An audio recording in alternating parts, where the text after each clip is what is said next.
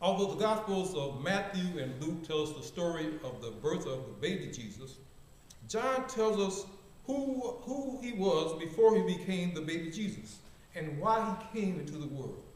John chapter 1, verse 1. In the beginning was the Word, and the Word was with God, and the Word was God. He was in the beginning with God. All things were made through him, and without him nothing was made that was made. In him was life, and the life was the light of men. And the light shined in the darkness, and the darkness did not comprehend it. There was a man sent from God whose name was John. This man came for a witness to bear witness of that light, that all through him might believe. He was not that light, but he was sent to bear witness of that light. That was the true light which gives light to every man coming into the world. He was in the world, and the world was made through him, and the world did not know him. He came to his own, and his own did not receive him. But as many as received him, to them he gave the right to become the children of God, to those who believe in his name, who were born not of blood, nor of the will of the flesh, nor of the will of man, but of God. And the Word became flesh and dwelt among us, and we beheld his glory, the glory as of the only begotten of the Father, full of grace and truth. Pray with me this morning as we examine this text with this thought in mind. The Word became flesh. The Word became flesh. Let's pray. Father God in heaven, we thank you for the privilege and opportunity of standing before these thy people. Lord, let them see less of me and more of thee. Let the words of my mouth and the meditation of all our hearts be acceptable in thy sight. O Lord, our strength and our Redeemer. Let the Redeemed of the Lord say, Amen. Amen. This time of the year, we hear talk about getting the Christmas spirit. And I've often wondered why it is that people can find in their hearts to be just a little kinder to their fellow men around Christmas time when they're incapable of that during the rest of the year. I've often wondered why that was, and I have a theory. And I believe just turning our mind to Jesus allows the Spirit of God to draw us closer to God and we're able to be a little more like Jesus around Christmas time. I believe that's the reason that Jesus came into the world, to draw us closer to God. I've preached in the past about the need that we all have to grow close to God. It's a need that we have whether we admit it or not. There is a gap between God and man because of sin. For ever since the Garden of Eden, the gap between God and man has been wide and growing. God is grace and truth, light and life. When man sinned, he embraced darkness and deceit, death and depravity. Throughout the ages, man's attempt to overcome these failings and to draw close to God have proven futile. Man was and is incapable of overcoming his sinful nature. He is defeated by the nature of his own flesh. Because of his sin, man is unable to partake the glory of God as God had created him to. But Christ came in human flesh and overcame the failings of the flesh by the power of the Spirit. And with his coming and his dying and his resurrection, he made it possible for us to overcome the fallen nature of our flesh by the power of the Holy Spirit. Because Jesus Christ came in the flesh, we're now able to take part in the glory of God. And the Apostle John, in his writing, tells the story of God's love for us in Jesus Christ better, I believe, than any of the other sacred writers. But how does Jesus Christ coming in the flesh 2,000 years ago affect us today? How can his coming draw us closer to the glory of God? Well, the answer is in the text. So let's turn to the text so that we might hear and appreciate how the coming of Jesus Christ draws us closer to God. Turn to the text again, verse 4.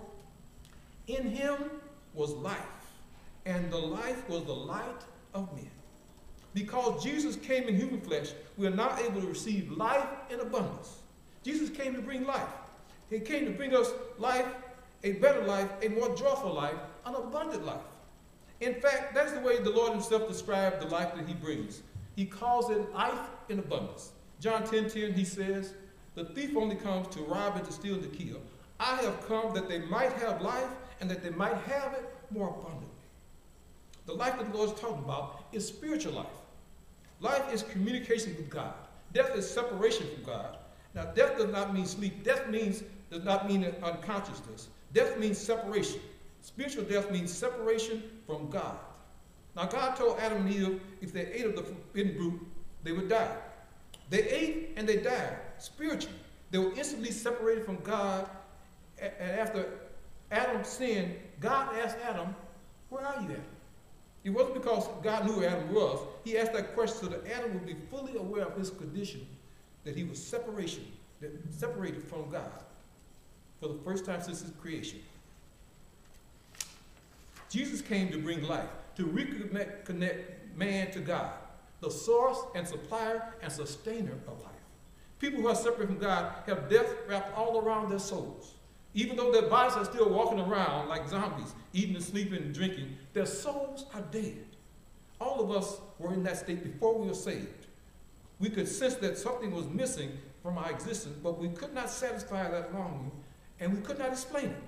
Many folks today will admit and say, "I'm still missing something in my life, because I don't know what it is, but I don't know where to find it."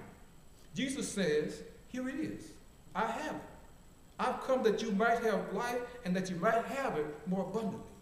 I've come that they might have life, the connection with the eternal Creator, life, that communication with the divine Comforter, life, that peace that speaks to the depth of the soul and says, all is well. I have come that they might have life and have it in abundance." Life does not mean the end when these bodies return to the dust from which they came. Life that does not end, as Paul wrote in 2 Corinthians 5:1, "For we know that if this earthly house, this tent, is destroyed, we have a building from God, a house not made with hands, eternal in the heavens." Jesus came to bring life. The world that we live in today celebrates death. In the country where our young people glorify death in their games and in their music, pumping it into their minds through their ears and eyes continually. And yet we still act surprised and shocked when they kill without thinking and without remorse. The young people get the example from their elders. America should no longer claim to be a Christian nation, because it is not. The soul of America is as pagan and as the Canaanites and the Moabites. They worship cold, dead stones that could not save. America worships cold, hard steel that cannot save and brings death with swiftness. And no matter how much death guns bring into our lives, America will not let go of its idolatry of guns. No matter how much death, America clings tightly to the sacred right to blow their neighbors to kingdom come. That's not Christian. That's not Christian. We have become a culture of death, so we must turn from the celebration of death to the celebration of life. Jesus came to bring life. When we look at the coming of Jesus Christ in the flesh, we see that he came to bring life, but that's not all we see. Let's look at the text again. Verse 4 again. "In him was life, and the life was the light of men. And the light shines in the darkness, and the darkness did not comprehend it." Because Jesus came in human flesh, we're now able to receive light in the midst of darkness. Jesus came to bring light. The darkness of this world could not overpower the light. That's what the word comprehend means. In this case, it means to overpower. Light always overpowers darkness. We can see that in the natural world. You shine a small light into a dark room, and no matter how small the light or how dark the room, you will still see the light. The darkness is overcome by the light. When you look out at the sky at night and see all those stars shining from a billion light years away, that means that all the darkness for those billions of miles had to get out of the way and allow that light to come to you. Light overcomes darkness. And the light of Jesus Christ shined into this dark world, and the darkness could not overcome it. Darkness had to get out of the way. Since God is light, then everything that is not connected to him is in darkness. Therefore, this world is in darkness because it is separated from God. God sent heaven's brightest light to overcome the darkness of the world. But before Jesus came, God sent his witness. Look at verse 6. "There was a man sent from God whose name was John." That's a good title, a man sent from God. John was born with one purpose, to point out the Messiah. Verse 7, "This man came for a witness, to bear witness of that light, that all through him might believe." God preserved for himself a witness. He always does, at least one or two or sometimes thousands. He was not that light, verse 8 said, but sent to bear witness of that light. The Pharisees asked John if he was the Messiah. He said, no, I'm not the Messiah. I'm just one to bear witness. Now, Jesus claimed that John is his witness. Jesus said to the Pharisees, I don't need any man for my witness because my Father is my witness. But if you need an earthly witness of who I am, go talk to John, and he will testify to the truth. He has told you who I am. Jesus declared that there was no greater prophet that ever lived than John the Baptist. Now, you see, John the Baptist was not the first prophet of the New Testament. He was the last prophet of the Old Testament. John, in fact, represents the testimony of all the Old Testament prophets. They all point to the coming of the Messiah. But it was John was the grace because he was given the opportunity to stand and declare, there he is. He has arrived. Repent, for the kingdom of God is at hand. John was the greatest of the prophets because one day John stood up in the place of Moses, in the place of Isaiah, in the place of Jeremiah, Ezekiel, and Elijah. He stood, representing all the prophets of Jehovah, and said, behold the Lamb of God who takes away the sin of the world. John was great because he was giving that great testimony to me. John was testifying even before he was born. When he was still in the womb of his mother, Elizabeth, and Jesus was in the womb of Mary, the Bible said that John leaped for joy in his mother's womb when Mary came in the room bearing Jesus. He was not that light, but he was sent to bear witness of that light. He pointed the world to the one light that had the power to remove all darkness. That was a true light that gives light to every man coming into the world. Jesus came to the world to be light so that darkness could be overcome. He came to be light so that you and I could find our way out of darkness. He came to be light so this lost world could find its way back to God. He came to be light so those with sin-blinded eyes could see the truth. In each of our lives, God has shown his light on the truth that he wants us to live out. Now, I don't know what God has shown you. I just know what he's shown me.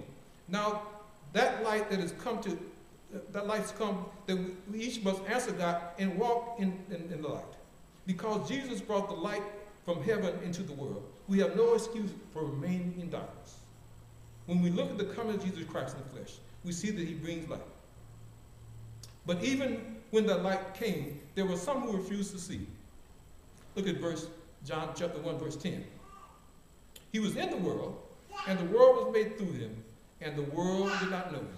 He came to his own, and his own did not receive him. But as many as received him, to them he gave the right to become the children of God, to those who believe in his name, who were born not of blood, not of the will of the flesh, not of the will of man, but of God.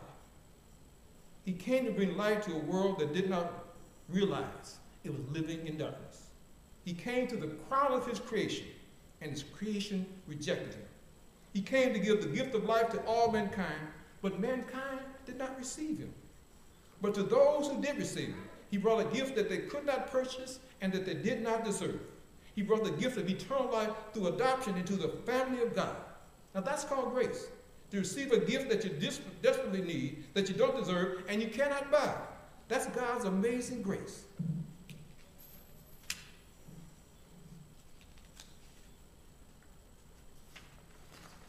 The message that we just read said, but as many as received him, to them he gave the right to become the children of God. If you've been given a right to become something, it means that you were not that before. Otherwise, the right you will receive has no meaning. But by the way we're born to God's family is totally different or separate from the way we're born to our earthly families. Flesh and blood, human will, and human desire have nothing to do with this, the new birth. It's totally of God. We cannot do it for ourselves or for our children. God has to do it. That's called grace. It's God's grace that draws us closer to God. Look at the text again in verse 14. And the Word became flesh and dwelt among us, and we beheld his glory, the glory as of the only begotten of the Father, full of grace and truth. Because Jesus came in human flesh, we are now able to receive grace from our Father. Jesus came to bring grace into the world.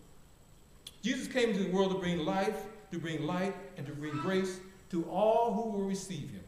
Jesus put on human flesh so that we could receive the blessings of God. And even though he was covered with flesh, John testified that they were able to see his divine glory shining through that human flesh. The Word became flesh and dwelt among us. Now, a literal translation of that phrase means he pitched his tent with us. If you go back to the Greek and translate that, that phrase means he pitched his tent with us. He came from the holiness of heaven to the wilderness of the world. He pitched his tent among us. He was willing to come down here and to rough it with us. He came where we are, flesh and blood, so that we become what he is, sinless and glorified. He did all that and more. Look at the text again. In verse 14. And the Word became flesh and dwelt among us. And we beheld his glory, the glory as of the only begotten of the Father, full of grace and truth.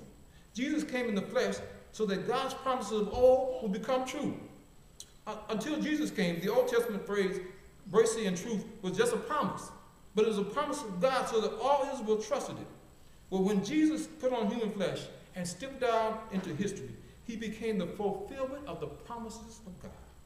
And that's what he said to a group of self-righteous Bible scholars one day, the Pharisees. He said in John 5:39, search the scriptures, for in them you think you have eternal life, and they are they which testify of me. All promises of the grace and the mercy of God are fulfilled in Jesus Christ. He came to make all those promises true. That's why he could declare in John 14:6, Jesus said to him, I am the way, the truth, and the life. No one comes to the Father except through me. So many times we pull away from God and don't seek closeness with him because we know our walk has not been perfect. But grace draws us close to God because grace reminds us that even though we're not perfect, God still loves us. Even though we're not perfect, God loves us. Grace reminds us that even though we fall short of God's glory, time and time again, God still loves us. That's how grace works. Grace does not require anything from us. And that's a good thing because we have nothing to offer. The only requirement of God's grace is that we receive it with faith. Ephesians 2:8 says, for by grace you have been saved through faith, and that not of yourself is the gift of God, not of works, lest anyone should boast. Jesus brought the grace of God into our lives to provide our salvation. But he brought more than that. As important as grace is, Jesus brought something to the lives of men, women, boys, and girls that's just as vital as grace. Look at the text again, verse 14. And the Word became flesh and dwelt among us, and we beheld his glory. The glory is of the only begotten of the Father, full of grace and truth. We can draw close to God because through Jesus came to bring truth. Jesus came to bring truth into our lives. The truth is that we all need God in life, and that's the truth. Jesus brings the truth of God into our lives in such a powerful way that it changes the way we look at our situation. The Word became flesh and dwelt among us. He pitched his tent with us. In this world of desertion and loneliness, he came down to say to us, lo, I'm with you always, even to the end of the age. The Word became flesh and dwelt among us. He pitched his tent with us. In the world of deception and deceit, he came down to say to us, I am the light of the world. He who follows me shall not walk in darkness, but shall have the light of life. The Word became flesh and dwelt among us. He pitched his tent with us. In the world of rejection and exploitation, he came down to say to us, come unto me, all you that labor and are heavy laden, and I will give you rest. The Word became flesh and dwelt among us. He pitched his tent with us. In this world of death and destruction, he came to say to us, I am the resurrection and the life. He who believes in me, though he may die, yet shall he live. He was not afraid to put on human flesh. Even though he knew that they would drive nails into his hands and his feet and hang him on a tree to die. He came down and pitched his tent with us so that we could live with him forever in the mansions of heaven. Because he came down for us, we ought to be willing to go forth for him. We ought to go out from this place and tell the world about the great Savior that we have. We ought to go tell the world how he came down for us when we were lonely. We ought to go and tell the world how he came and fed us when we were hungry. We ought to go and tell the world how he picked us up when we were tired and weary. We ought to go tell the world how he found us when we were lost. And most of all, we ought to tell the Lord how much we appreciate him coming down to see about us. We ought to say, thank you, Lord. Thank you, Lord. Thank you, Lord. You found me when I was lost. You picked me up when I was weak and weary. You saved me, Lord, from eternal damnation. You put my feet on the right path. And the more we start praising God, the more we appreciate the great sacrifice he made for us. We need to show our appreciation by the lives that we live. if we appreciate what we did, it'll show up in the way that we live. If we appreciate the Lord coming down to preach his tent with us, it will show up in our lives. And Jesus spent time with his disciples, and when he was gone, even the enemies testified that they could tell that they had been with Jesus. If you spend time in tent with the Lord, it should show up in your life. If you have tent time with God, you should be anxious to tell the world about your time with God. Now, if the current president called and asked if he could stop by you and see you, you might rightly be suspicious. But if Barack Obama called and wanted to stop by your house, you would tell all your friends. You would put out signs that the former president slept here. You'd have selfies all over Facebook to celebrate your connection with the powerful. The Prince of Heaven has invaded your space, and you should want to go tell the world about that.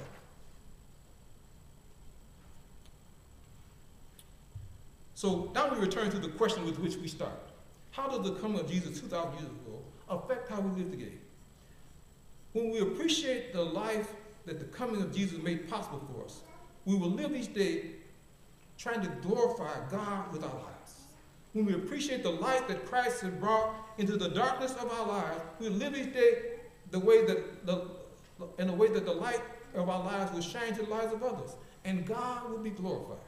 When we begin to appreciate the fact that love and grace prompted God to allow Jesus to come down and pay the price for our sins, we'll glorify his name with every breath that we take. When we appreciate the fact that Jesus made possible the glory that Christ made possible for all who trust in him, we will thank God every day of our waking hour. Every day of our lives, when we appreciate and understand the truth of God, which has been revealed by Christ's coming, we will dedicate our lives to living the truth. Don't you want to live in the light that Jesus has given to you? Don't you want to live in the grace that Jesus has provided for us? For you, don't you want to live in the glory and the truth that Jesus has made possible for your life? I want to live in the light, in the grace, in the mercy, and the truth of Jesus. That's what I'm planning to do. What about you? What about you? Let's stand now. The choir leads us in song.